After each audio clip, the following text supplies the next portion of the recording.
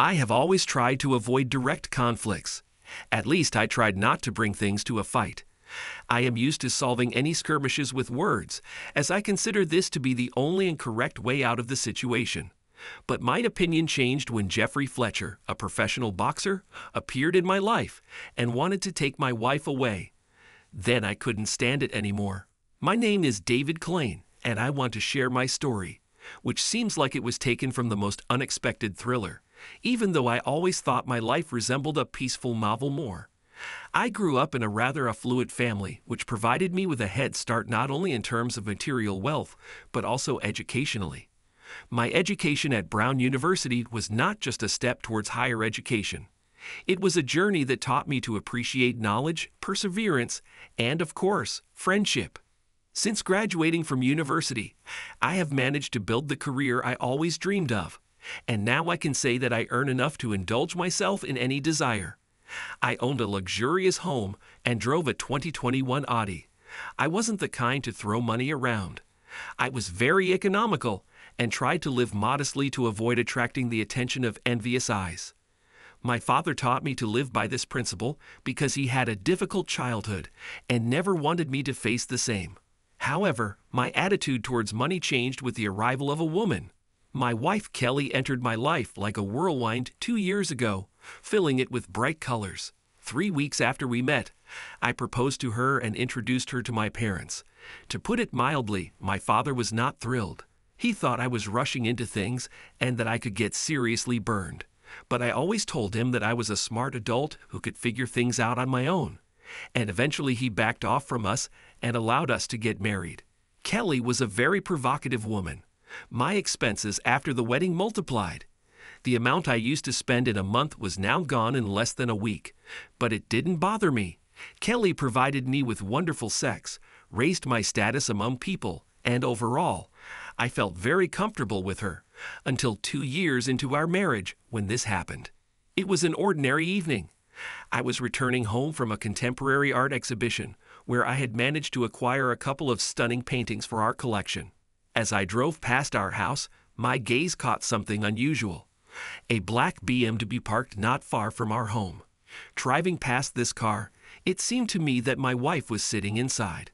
Puzzled, I approached closer and saw a scene that shattered my idyllic life. Kelly was kissing some muscular guy, and I later found out his name was Jeffrey Fletcher, and he was a professional boxer. Rage and disbelief overwhelmed me. They didn't even notice my approach. I opened the door on my wife's side and confronted them. "Kelly, what does this mean?" My voice trembled with emotion. They pulled away from each other, and Kelly, at a loss for words, remained silent, turning away from me. Jeffrey, in turn, got out of the car and stood in front of me. "Leave, David. She's mine." His voice sounded threatening, and in his eyes I saw unwavering confidence. "Listen, you overgrown musclehead. Are you confused?" I tried to sound more threatening, but Jeffrey didn't respond. Instead, he silently landed a punch.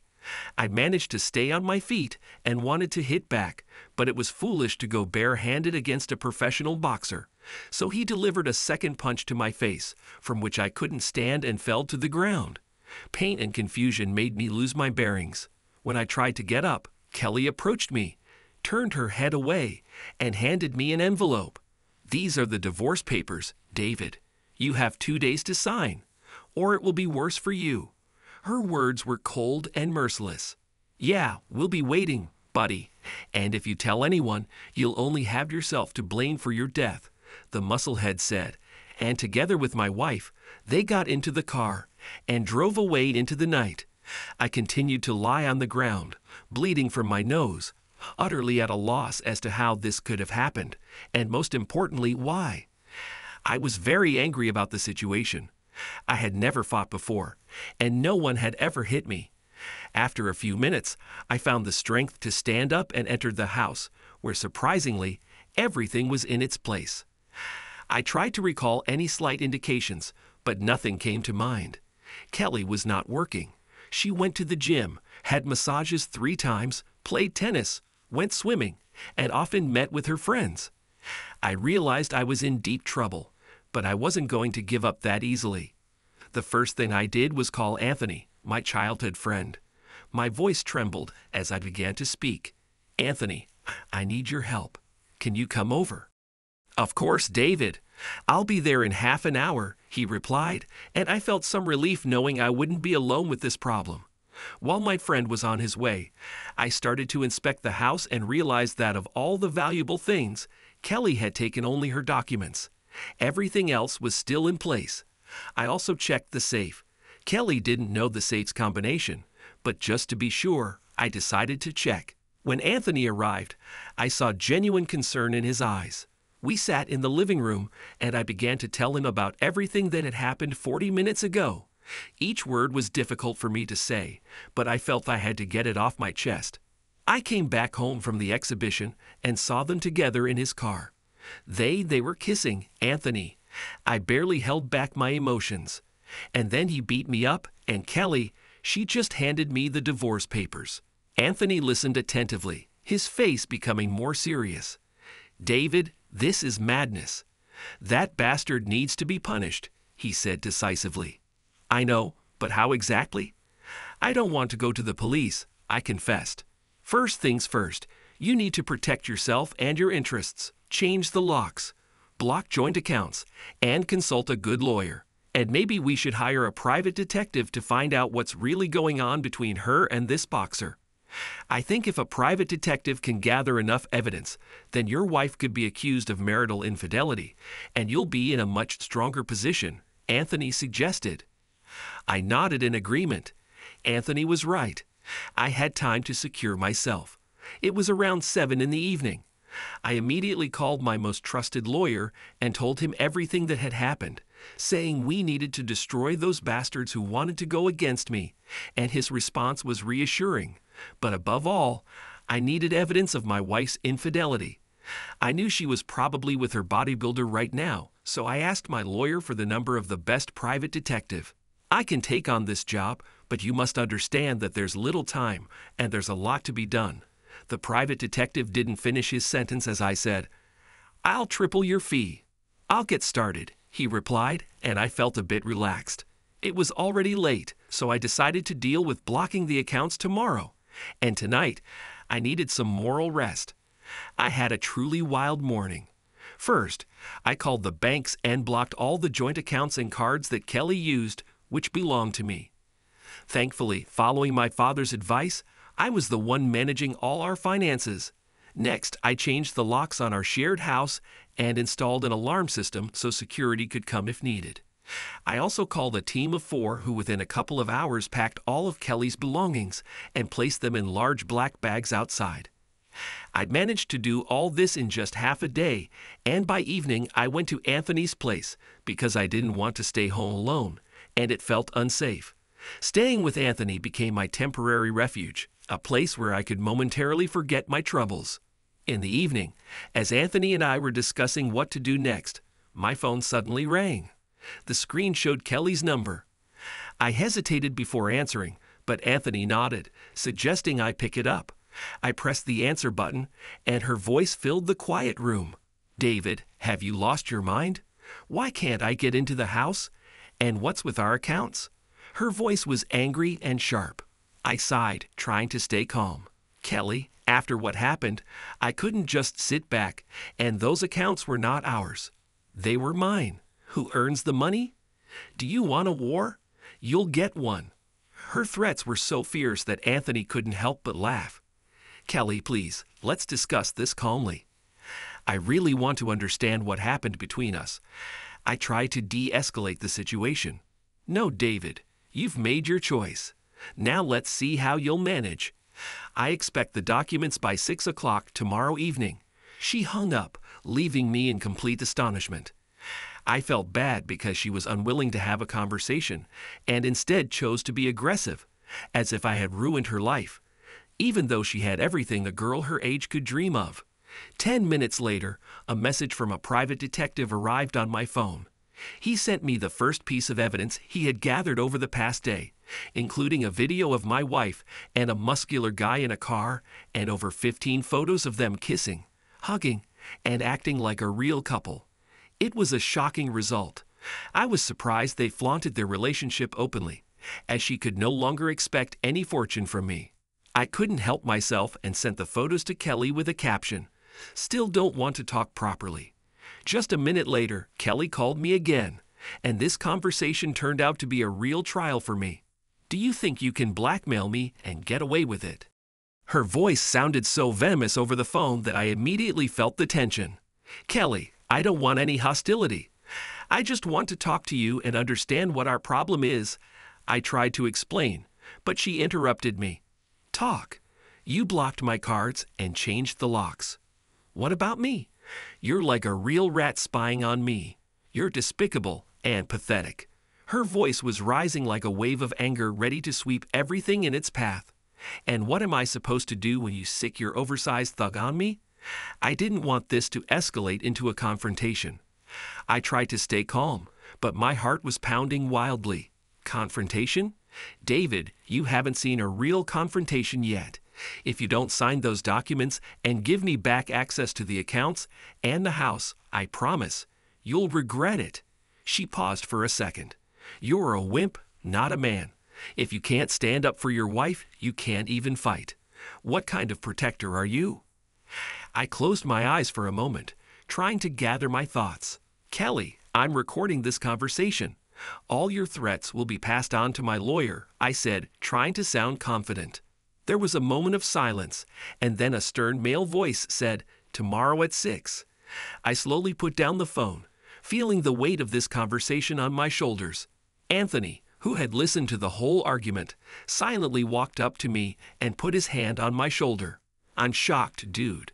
Where did you find such a snake?" he said, and we both laughed, though laughter was far from our minds. I sent the call recording and the photos sent to me by the private detective to my lawyer, and he said it was excellent material. I couldn't resist and drank whiskey, although I never used to drink before. I started thinking about what to do tomorrow and how to be during the meeting. I was sure I wouldn't sign the documents and would file for divorce separately. My lawyer advised me not to go to the meeting, but to file for divorce in court right away, only now with evidence. But I was resentful and wanted to get revenge. After that conversation with Kelly, I realized that the game was just beginning. The next morning, I received a text message with the exact address.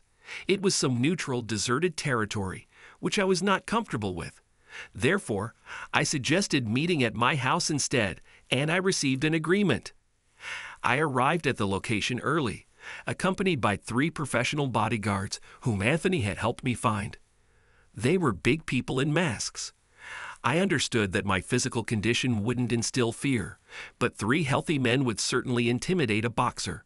We entered the house, my bodyguards hid in different corners of it. I turned off the alarm system and waited for Jeffrey and my wife.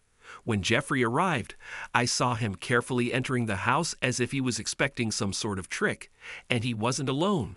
2 of his friends were standing outside. I was at the other end of the living room, and when he started to approach me, I yelled, "Stop!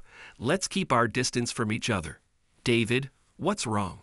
Are you afraid of something?" he asked, continuing to move closer to me.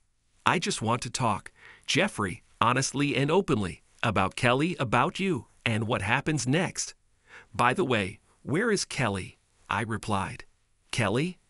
Dude, she doesn't want to see you after what you did. You acted like a real rat, and what should be done with rats?" he asked me. "You should know better." "It's not me who has a rat tail," I retorted, and he clearly didn't like my answer. His big head couldn't cope with the semantic load of my words. He started to seethe. "Life teaches you nothing," he said, and shouted something to his guys who entered the house. I realized that the situation was heating up. "But we can part peacefully and forget each other if you give me the signed divorce papers and the original photos you sent to Kelly yesterday," he said. "Yes, no problem." I leaned down and slid him a folder with the documents across the floor. He picked it up, but on the divorce paper, in large letters across the page, the word loser was written. "Ah, you scoundrel," he said, and confidently approached me. I had already signaled, and 3 of my protectors appeared in the room from different sides. "You thought I was alone, huh?" I told him, and ordered my bodyguards to properly teach these scoundrels a lesson. I didn't care about those two guys. I wanted Jeffrey to get what he deserved. Turns out he was much more cowardly because he was the first to tuck his rat tail and begged not to be touched. But it didn't help him. One of my bodyguards held Jeffrey, and in the meantime, I approached him. With the phrase, "This is for daring to lay a hand on me," I hit him right in the face. "This is for hitting me a second time when I wasn't showing any aggression towards you." I struck him a second time. "This is for kissing my wife. This is for sleeping with my wife. This is for breaking into my house." I continued to beat him. He begged me to stop, but I felt no pity for him. Anger and resentment boiled inside me, accumulated over these past few days. I stopped and ordered that these three be loaded into a car and taken away to finish the matter. When my house was empty, I grabbed a mop and wiped the floor clean of the fight's traces, locked the door, and drove to my lawyer. I filed for divorce, attaching all the evidence of my wife's infidelity, including photos, video recordings, and voice recordings. I was determined not to back down and to see this through to the end. That evening, Kelly called me, her voice now calmer, wanting to have a proper conversation. I hung up, not wishing to speak with trash, and texted her that she had 2 days to completely remove her things from the house or they would end up in the garbage. 2 days later, I learned that Jeffrey was in the hospital, in a bad condition, with injuries to his arms and legs, looking as if he had been riding a bike and fell down a big hill. Officially, that was the case. I decided to visit my friend in the hospital to see how he was doing. I entered his room, and he flinched in fear. "Don't be afraid. I'm not going to finish you off," I said calmly. "Then what do you want?" he asked. "I just came to make sure our conflict is resolved. Peace." I extended my hand, mocking him as both his arms were in casts. It was evident he was seething with anger, but he couldn't do anything against me. Due to his injuries and foolish behavior, Jeffrey had cut off his path to professional boxing, effectively ending his career since recovery from such injuries would take years of hard work. And even then, it wasn't guaranteed, but it was his choice, and I don't judge him. "Peace," he said, and I shook his cast-covered hand. "And one last thing. If I find out you're interacting with Kelly in any way, you won't be lying in a hospital bed, but in a wooden box deep underground." "Maybe not even in a box," I said, and he just nodded in agreement. I left the hospital and headed to my home, which I was planning to sell. I had moved all my belongings out of it, and all that remained was waiting for the results of the legal process, which I was certain to win, and I had no doubts about it. Kelly continued her attempts to contact me, but I had no intention of communicating with her or interacting in any way. This person no longer existed for me. I was indifferent to her, understanding her motives and actions.